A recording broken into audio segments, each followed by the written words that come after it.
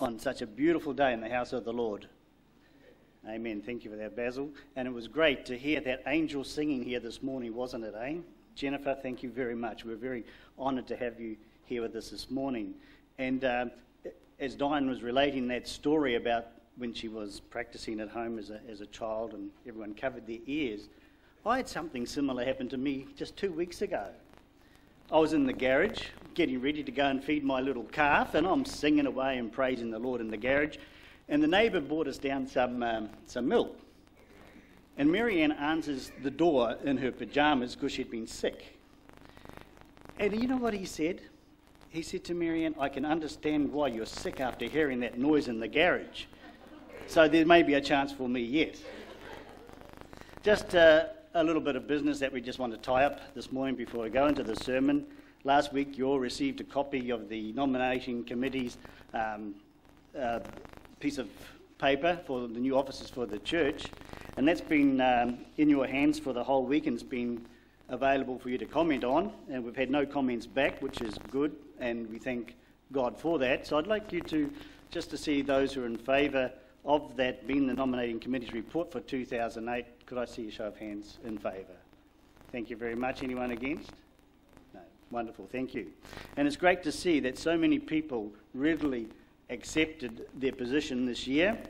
And the thing that we all, not only the officers, but all of us as members of the Whangarei Seventh-day Adventist Church, is to think out a mission statement for this church. Because without a mission statement, we're going nowhere. We're just going round in circles. So I'd like you all to think about that in the next month for when these officers come into their departments, that we have a mission statement to blaze out here in Whangarei. Is that okay? So from the small ones right up to the elders members, think of a mission statement that we can present to this church. Because then it's easy for us to work together when we've got a common goal, not that we don't have a common goal. Okay? Thanks for that. Let's just pray, bow as I ask the Holy Spirit to be with us now. Dearest Heavenly Father, we'd like to say thank you. Thank you, Lord, that we can be here this morning. And we just praise you for your word, Lord, because it is a light unto our feet. And we just pray that your Holy Spirit will speak to each and every one of us this morning in Jesus' name. Amen. Well, it's a wonderful day, all right. And I'd just like to use this wonderful day to take you back roughly 4,000 years ago. And it was a lovely day too, in northern Israel. All the villages throughout the northern part of Israel were experiencing this wonderful warm day. And I don't know how many of you have been to Israel or that part of the Middle East, but it's dry and it's pretty barren.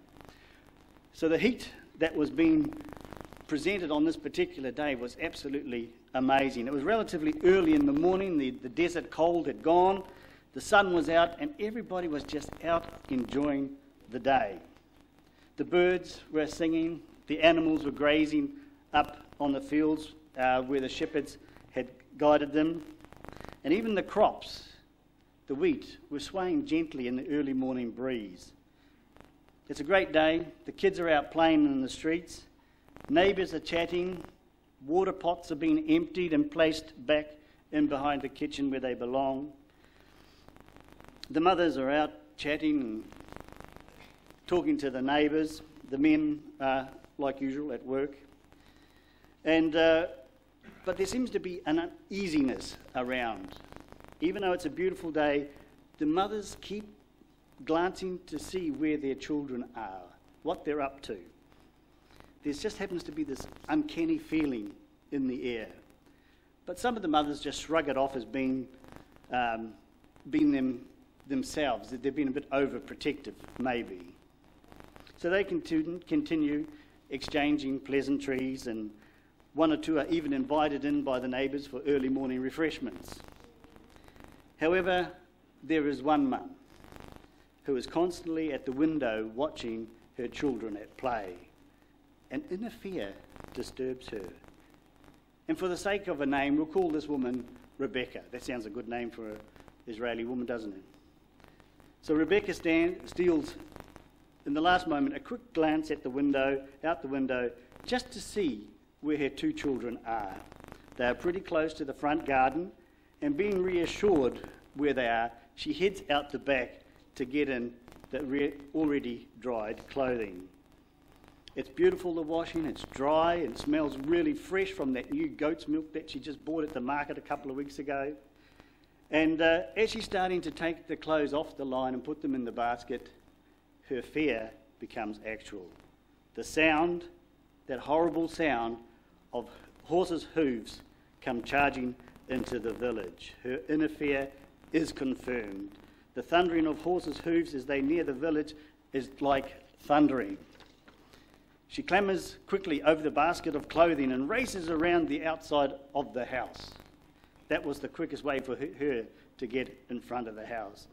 As the street comes into view and the dust of the horses raises upwards to the sky, she gasps in horror to see only her son standing with his playmate, looking dazed at the horsemen as they already speed out of the village.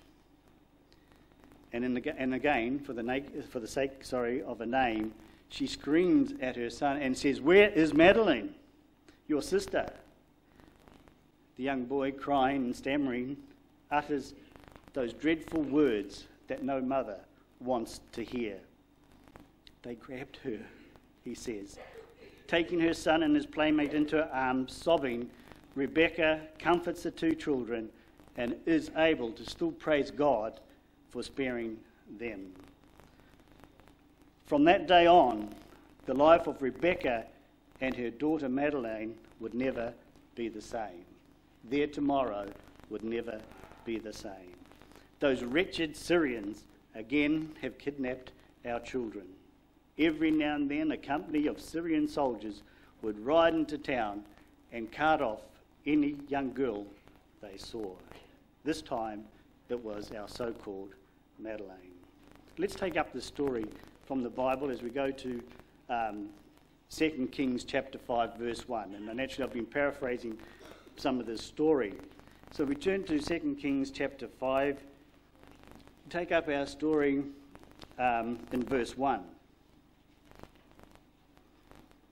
And it says here, "For Naaman, captain of the host of the king of Syria, was a great man with his master, and honourable, because by him the Lord had been given deliverance unto Syria. He was also a mighty man in valour, but he was a leper." Naaman was a great man, honourable, and because of him the Lord had given deliverance unto the Syrians. He was a mighty man of valour, but the only problem was he was a leper. And isn't that amazing to think? Here we have a leper serving the Syrian army. If it wasn't Israel, he would have been an outcast. We don't know what the degree of leprosy that Naaman had, but it doesn't matter because he was worthy to still serve his master. In verse 2 it goes on to say, and this is where we catch up to our story, and it says, "And the Syrians had gone out by companies and had brought away captive out of the land of Israel a little maid, and she waited on Naaman's wife." So here we catch up with our story about Madeline, who'd been taken away by this company of Syrian soldiers and brought in to serve as a maid or a waitress on Naaman's wife.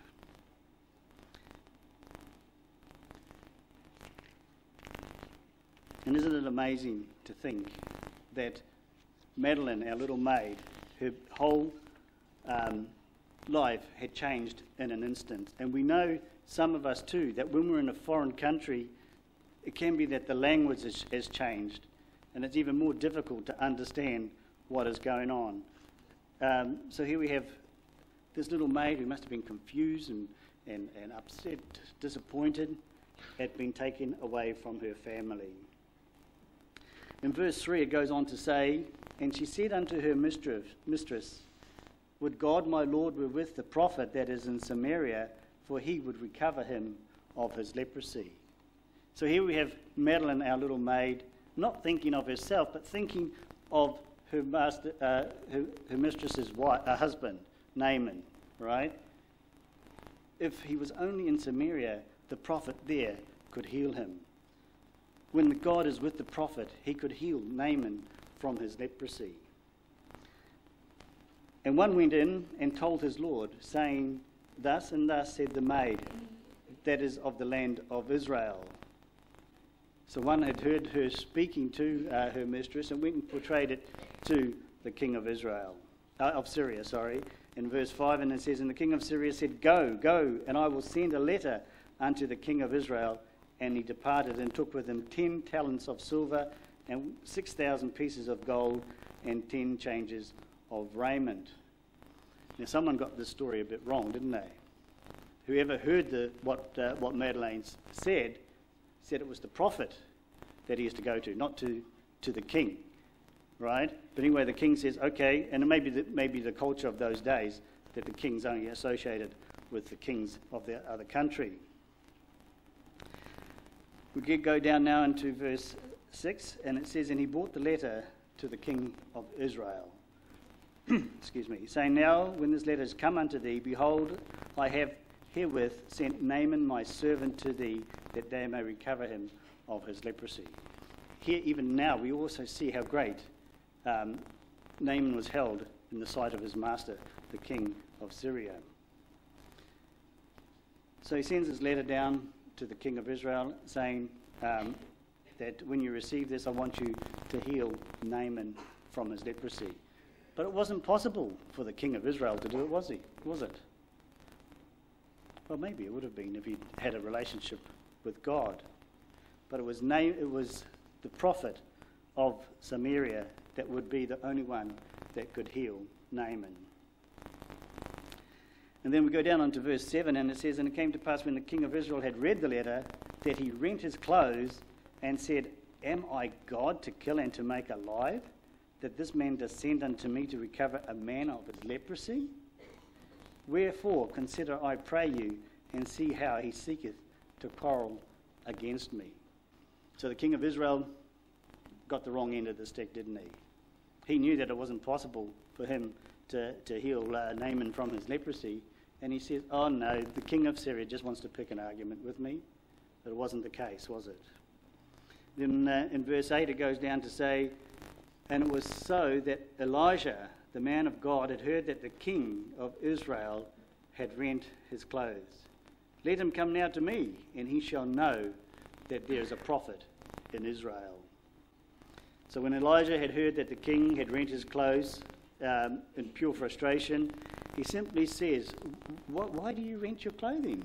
Send him to me. I'll show you that there is a prophet in Israel. I will glorify God in this instant. So Naaman is then sent down to see Elijah, and we pick that up in verse 8. And it was so when Elijah, the man of God, had heard that the king of Israel had sent his clothes, and he had rent his clothes, that he sent to the king, saying, wherefore hast thou rent thy clothes? Let him come now to me, and he shall know there is a prophet in Israel. Verse 9, so Naaman came with his horse and with his chariot, and stood at the door of the house of Elijah. And verse 10 goes on to say, and Elijah sent a messenger unto him, saying, go and wash in the Jordan 7 times, and thy flesh shall come again unto thee, and thou shalt be clean. Now, a pretty simple task, isn't it, to go down and wash in the Jordan? But it says in verse 11, but Naaman was wroth and went away and said, behold, I thought he will surely come out to me and stand and call on the name of the Lord his God and strike his hand over the place and recover the leper. So here we can see that the background of Naaman, he was used to ceremony and maybe parties and stuff, and he expected a big showing here, but he was amazed that Elijah sent his messenger to him to pass this message on to him. Naaman, of course, couldn't discern what Elijah was saying to him. He didn't have that relationship with God. And then Naaman goes on to say in verse 12, and he says, are not Abana and Pharpar, rivers of Damascus, better than all the waters of Israel? May I not wash in them and be clean? So he turned and went away in rage. And I was thinking as I was reading that, how many times have we done things like that when they don't go our way? we think we know it better and try and do it our way, instead of listening to what the word of the Lord says. Verse 13, and it says, and his servants came near and spoke unto him and said, my father, he says, if the prophet had bid thee to do something great, wouldst thou not have done it? How much rather than when he says to thee, wash and be clean? Right? Here we have it again, a confirmation that if it was something to be manifested where Naaman could show himself to the public, he would have done it. But because it was just a simple task of going and washing and becoming clean, no, he thought that wasn't enough. And sometimes we think too what we're doing is not enough in trying to make it our own way. So then in verse 14 it goes on to say, then went he down and dipped himself 7 times in Jordan, according to the saying of the man of God. If he'd only just done that in the first place, he would have been right. And it says, and his flesh came again like unto the flesh of a child, and he was clean. And it says down there in verse 15, before I go down to the next verse, by doing what he did, he actually went through a born-again experience and became as a child of God, new and clean. It's that simple, isn't it? Verse 15, and he returned to the man of God, he and all his company, and came and stood before him and said, behold, now I know that there is no God in all the earth but in Israel. Now therefore I pray thee, take a blessing of thy servant. So here we have Naaman realizing and accepting the fact that there is only one God, and that is the God of the Israelites. But then he tried to turn around and pay for his healing. And we're thankful that the man of God, Elijah, says down in verse 16, and he says, but he said, as the Lord liveth, before whom I stand, I will receive none. And he urged him to take it, but he refused. The plan of salvation, the gift of eternal life, we can't buy it, can we? It's for free. It's a gift. And here we have a similarity here where Naaman tried to buy his healing, but he'd been healed and he went away praising God. The gift of God is for free. We cannot purchase eternal life. It is a free gift, and no matter how many riches we lay up on this earth, none of it is going to purchase us eternal life. The reason for that is because it's been done. And we saw that in our Sabbath school this morning. Jesus paid a terrible price for us to have eternal life, for us to be free from sin. He paid it all on Calvary, the debt of sin. It has been paid. Naaman's life was now changed. Through the act of obedience and humility, God used a little maiden and changed Naaman's tomorrows. In the face of fear, anguish and loss, Madeleine, our little maid, her tomorrows were changed in the flash of a moment as she lived out her life now in Syria. Rebecca, her mother, her tomorrows were changed because she could no longer share the joys of her daughter Madeleine as she lived out the rest of her years. Tomorrows aren't promised, well, not on this earth anyway. Our expectation of our tomorrows can change today, in a moment, this afternoon. If Jesus is not the Lord of your life at this moment, then change your tomorrows now. If you don't do it now, then your tomorrow will be a repeat of the past, a repeat of last week, a repeat of yesterday. Same old, same old. Yes, you see, it's not about us, is it? Is it really about us? No. We think it is all about us, just like Naaman, the great Syrian soldier. I want an audience with the man of God. We want. No, it is not about what we want. It is all about what Jesus wants, what Jesus requires of us. As I mentioned earlier, it has been done. That price has been paid. Jesus even said, it is finished. This price that he paid was something that we just cannot understand. However, the gift is still there for the offering, but for how much longer, we don't know. Jesus said today. Today is this moment. Today is your time to make history for yourself. Today is the day of salvation. If we do not make a stand for Jesus today, then tomorrow is not worth living. Today, if you will hear his voice, harden not your hearts. Hebrews 3:15. It is not about us. It's all about Jesus, about what Jesus has done for us. But you might say, well, it is about me, isn't it? I'm too tired to come to church on the Lord's Sabbath, as Jesus' habit was to go to the synagogue. That person looked at me strange and said something, I think, about me. And I got this thing to plan. I can't follow Jesus. Most of the time when it's about me, it's when I'm turning away from God and maybe dabbling in the sin that I like to dabble in, whether it be a wrong relationship or deceiving the person or joking about the name of God. No, it's not about us. Jesus has put everything in place for us. Again, when he paid the ultimate price, he said, it is finished. From the point of the resurrection morning, it was all about glory and praise for Jesus. And so it is still until today. Constantly his praise and glory should be on our lips and in our minds and hearts for what he has done for each and every one of us here today. But not only for us, for our families and friends. That's our personal mission, isn't it? To take it to our family and friends and our neighbours and our workmates, so they too will have their tomorrows changed. Jesus has filled his word in the Bible with thousands of promises, and they are all in there for every daily need that we have. He has planned it all out for us, and that is why it is not about us. Now it is about him, Jesus, our Lord Jesus, my Saviour, Jesus, your Saviour. He has given us the Holy Spirit as a comforter. Yes, we are all thankful. Praise the Lord. You see, it's about him. Promises galore, so that we all have what we need and are protected and directed. Jesus said, I am the bread of life.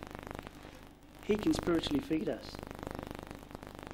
He said, if you're thirsty, I am the water of life. Come to me and I will quench your thirst. I have a water that is much better than the physical water.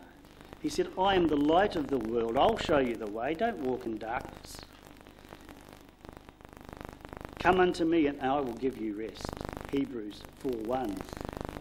So we don't have to be burdened. All we have to do is come to him and he will give us rest. Just come and see. He also said that the truth will set us free. It has set me free because I know what he's got planned for me. I know the boundaries where I can work in, the boundaries of the Ten Commandments. Today and daily, his promises are for us when we walk in his light. Over the years, some brothers and sisters, you may have heard them even say, I know the day that I gave my life. I know the date, the time when I gave my life to Jesus. But they don't know the date and the time when they took it back. To follow Jesus is a lifetime ambition. It's a lifetime walk. The closer we come to Jesus, the closer we see that we need him. It's not about us, it's about him. We should have a thankfulness in our hearts for what he's done. When you give your life to Jesus, it is for life. We are to put on the armour and fight the good fight. Not alone, no. He says, I am with you till the very end. Isn't that something to praise the Lord for? Obedience. This is a beautiful thing I read this week. Obedience is the pathway to God's blessing and the highest expression of our worship of him. Worship him who made the heavens and the earth.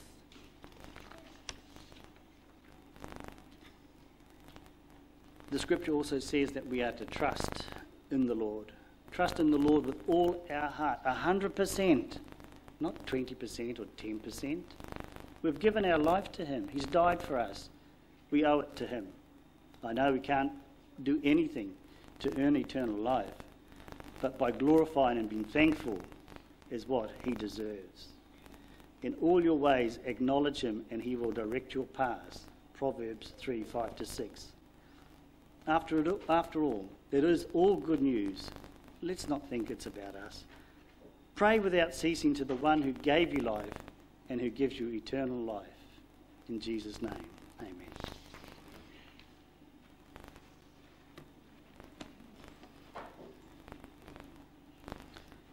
Could we have our musicians back up, please? And we'll close our service today with singing hymn number 625.